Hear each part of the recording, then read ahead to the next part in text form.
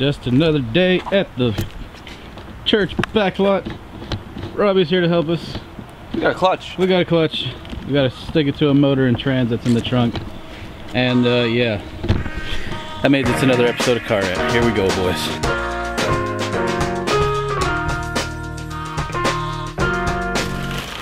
So this is a clutch I picked up from a local AutoZone. It's just something to get it going. Very odd configuration, in my opinion. But yeah. That means we don't need an alignment tool. We don't. That's why I didn't come with one. It's an interesting setup. Normally, a clutch, if Robbie could demonstrate, comes in 3 separate parts, where there's a disc in the middle, the pressure plate there, and then you bolt all that to a flywheel that is already bolted to the engine. On this setup, it's a ring gear that attaches to a flywheel that is all one contiguous piece, which is why you don't have to take anything apart. Makes this job very easy. It just also means that there's like zero information out there for people who don't know this. Seriously, I spent like 3 hours trying to find out what I need for that, only to find out, oh yeah, no, it's supposed to come as one whole kit. So there you go, the more you know. So this just goes straight up here, 1 bolt, rotate a little bit, 1 bolt, rotate a little bit, and just keep on going all the way around. We also have the plate to cover that up. That's sitting in the back of the Eclipse. So cool. All right, well, I guess we'll set that in there because we got to make a laundry list and then go to the parts store. Opening this door up, he and I just sat down and looked at this mess right here. He has everything labeled, individually bagged, saying what it goes to, where it goes to. As he was just pointing out, this actually bolts together like it would on an automatic. We're just double checking bolts, making sure everything's good. We don't have any cross-threaded bolts or anything like that. That way we can move on, because yeah, this is nuts. From what we can tell, the timing is solid. There's no weird sounds happening there, no inability to release compression or anything like that. So we're definitely seeing spot on results in that area. All in all, I think we actually got ourselves like a really good build to sit here and do some fun stuff with in the future and all that. Alright, after running all over Loudoun County and a little slight venture into the border of Fairfax County, we now have everything we need to at least do all the fluids. We have a torque wrench, so we're going to get the flywheel set up. That's 55 pounds, so that's fairly straightforward. I'm going to try and get at least some of the belts and the wires and everything ready to get everything put together. This is a lot of prep work. That's really what it is, because we need our hoist and we need a lot of tools, and Ian has got both of those things. So we're just going to try and get what we can done. I think one of the things we need to do is get everything out of the passenger bay into the trunk so that the trunk can become an operating table, and then obviously get the clutch thing done. Yeah, we're winging this. We're winging this for sure. So for like the past half hour, I've been out here just getting stuff done with this brake clean. Clean this trans up so that it's not so dirty, nasty, and gunky, and that way we can read things. Turns out this actually does not have an LSD in it. We just kind of looked at it wrong, and it looked like it was when we were looking at it super late at night with no light. This is actually an MVT 350, which not the best thing ever, but it'll do the job for us right now. It's basically the same trans that you'd find in like the Turbo Chrysler PT Cruiser. A Neon ACR had this. A couple other models had something like it. It's sturdy enough because it's a New Ventures for a good amount of power, but we'll run it until it decides to die, honestly, because it's a decent trans, but it's not like an Evo trans or anything crazy like that. We just took the oil pan off. Unfortunately, we didn't realize there's still oil in the block.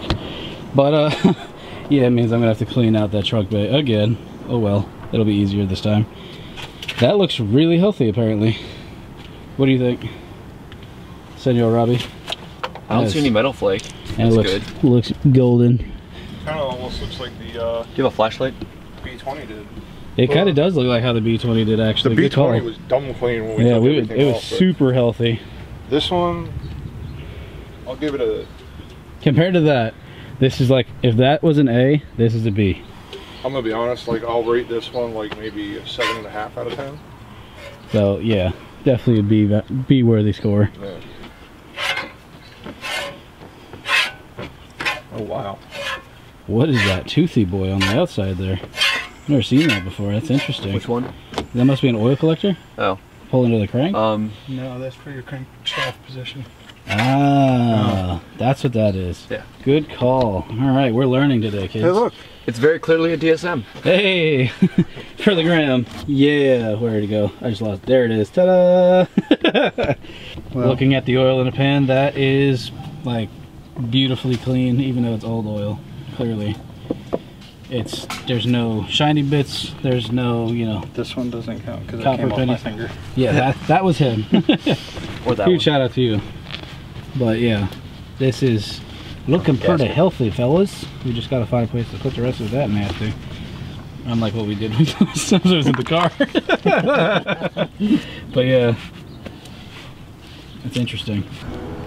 All right, day 2 of this project and process. Yesterday, honestly, we didn't do a whole lot, but most of our day was spent analyzing what's going on with the car and kind of just going over everything, making sure that we have all the bits and pieces that we need, taking stock of everything, getting the fluids we need ready, and just all in all making sure that when we go to put everything into this Eclipse next to me, we can actually make sure that everything is there, it's correct and accurate. It was basically just drawing up a battle plan, saying, hey, this is what we're gonna do, this is how we're gonna do it, and this is what it's gonna be like when it's done, or at least the result that we should have when we're done. With none of the guys here, I gotta say, like, I feel really good about this car.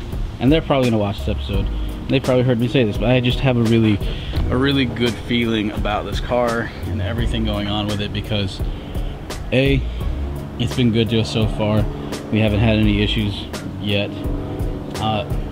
B, it was really well taken care of, even though it is messy right now.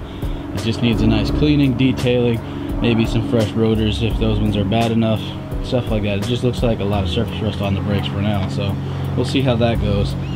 But all in all, just a really nice, clean setup is what I'm seeing here. And it just gives me hope that this project will not be like that one unfortunately was. Because we've had nothing but problems with this particular car. And it's just, you know, sometimes you gotta move on from an old project, let that go to someone else, move on to a new one. Right now I am waiting on Robbie and one of his buddies to show up so that we can sit down and go get our hoist so we can begin the process of mating the trans to the engine block and possibly even lowering it into the car. I know it sounds like a little bit of a stretch, but if it can get it out of the back of the Civic, it means that we can clean the back of the Civic, because we just had a bunch of oil spill in it last night when we checked the gasket for the oil pan. But it also means that we can focus solely on the shell and making the shell get all of its connections plumbed back together, putting in the rad, getting all of that situated. It just allows us to move forward rather quickly if we can get the engine in this car today. I don't think I've fully expressed how much I love the previous owner, because everything is in those little bags. It is so much easier to find things. If I ever have a project car and I have to take it apart, I'm copying what that man's did, because that is so helpful. One here. Right here, swing it around. Getting the trans mated now. Just kind of going over everything, making sure things are solid. So far things are going as we expected. We just gotta make sure that the motor mounts are ready inside of the chassis itself. And go from there. Really impressed with our crew right now, because Ian and I are over here getting the engine put back together, getting all the attachments and brackets done. Robbie's under the car getting the subframe, or at least what we would call a subframe, bolted on to the actual chassis of the car. That way when we go to put the motor in here in a few minutes, we'll be able to actually lower it in. What do you think of this thing so far, bro? I mean, it looks clean. It's good. We know the engine's good. We just got to make sure that we can get ourselves some new headers. We found out that those headers actually have a very big, I mean, if you big look, heat crack. Someone's already tried to take it back together. So, needless to say, that guy is done for, so we'll definitely get some new headers in the future. Again, as I said to these guys earlier, with this project, it's not as do or die as the Civic was, because that was my only car at the time. Now I have the Rev, so now I can have an actual, like, relaxed project. The only rush is that we have to kind of clean this area, get all the oil picked up and whatnot that's spilled, and trying to make that car ready to be, well, sent. So I leave for 30 minutes to go get parts and order starters and whatnot. I come back and legends. Yeah, all him. Yeah, really. I hate to say this, but I kind of expected that. So, thank you, Craig. You're welcome. I'm more impressed that it's in there, like in there. It's holding it on. But How's that one motor mount on that side? Did you find the nuts for it, or we got. possible spares? We don't have a bolt for the front one. We don't have one for the front or the back. Interesting. Okay. So how difficult was it to get it in there? Very. Very. Very. Once we actually started, Yeah. it was I'm gonna guess and assume that the tilt idea was his. nope. To tilt the motor so that the trans was down? Nope. Ah. We had been thinking about it since like before we started, and then we started thinking about like actually having to do it from the bottom because that made more sense. But then when we had like more muscle power, we were able to like Actually get it to angle actually correctly. get it to tilt. And then he was like, "Yeah, just tilt it." We're like, "All right, yeah, you're right. We can do that now." So.